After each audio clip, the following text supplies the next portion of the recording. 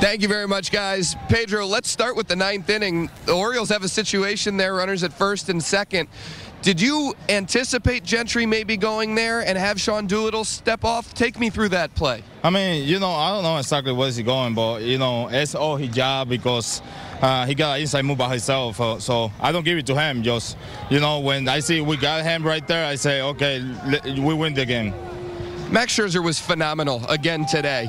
His slider looked like it had as much movement as it's had all year. How did that pitch look to you from behind the plate today? I mean, he did a great job today, and his slider was very good. So he just located more his fastball today. That's why his off-speed is working really good.